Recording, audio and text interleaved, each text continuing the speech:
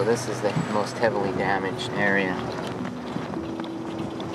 Yeah, this is bad. When an earthquake happens, it's a very unfortunate event, but it's something that we need to take the opportunity and learn from.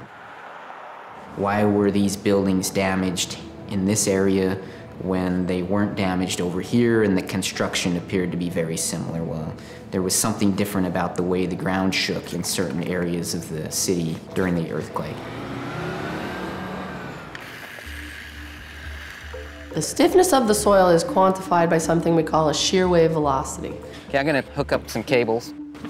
And that's simply the speed that shear waves, which are the waves that are generated by the earthquake, is how fast do those waves travel through the soil. So Brady is setting up these geophones, and we're gonna use the sledgehammer to generate surface waves, so waves that travel along the surface. And as they travel underneath the geophones will vibrate. So we'll be able to see the speed of the waves as they travel from sensor to sensor. Okay, go ahead. Okay, again. That's good. The majority of Port-au-Prince actually has stiff, what we would call pretty good soil. The place where it's not as well off is right downtown, within about 1 or 2 kilometers to the coast. And this is where you start to see softer sediments, and that's where a significant amount of damage was.